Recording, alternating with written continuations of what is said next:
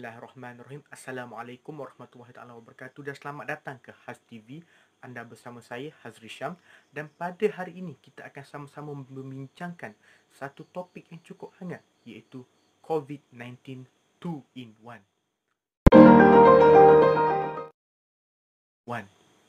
Kita semua tahu apa itu COVID-19, suatu pandemik sedang melanda seluruh dunia. Tapi apakah yang dimaksudkan dengan 2 in 1? Sabda Rasulullah SAW, terdapat dua nikmat yang akan melekakan ramai manusia, iaitu nikmat sihat dan juga nikmat masa lapang. Dan sekarang kita sedang diuji dengan kedua-dua nikmat tersebut dalam satu bentuk bencana, iaitu COVID-19.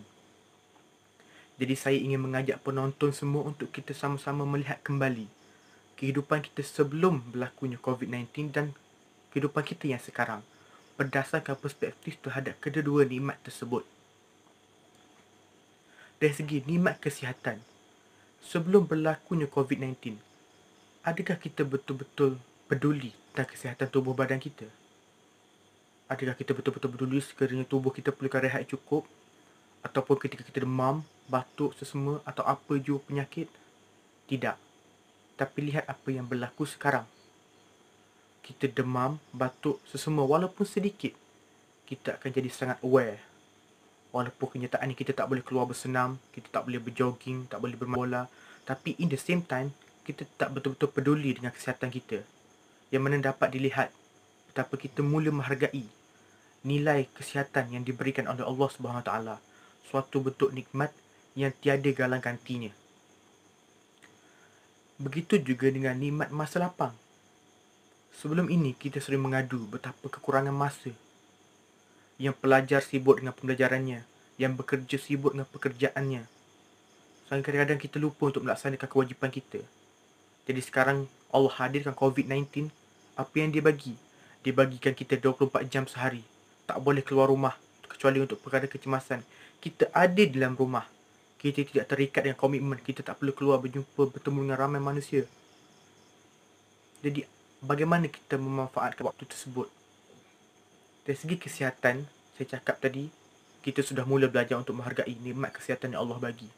Tapi dari segi nikmat masa lapang, saya ingin tanya sekali kepada para penonton sekalian, adakah kita betul-betul menghargai nikmat tersebut?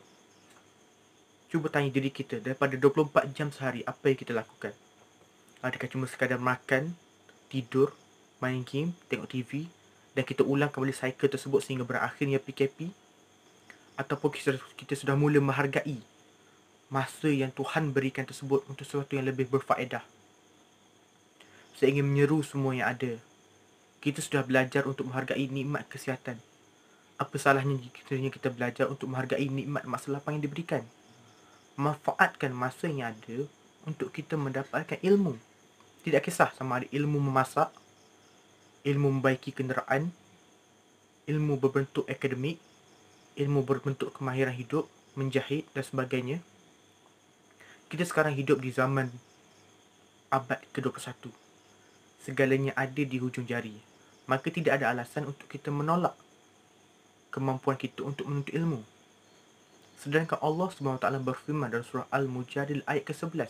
A'udzubillahi minasyaitonirrajim.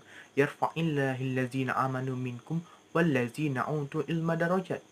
Sesungguhnya Allah akan meninggikan darjat orang-orang yang beriman di antara kamu dan juga orang-orang yang berilmu dengan beberapa darjat.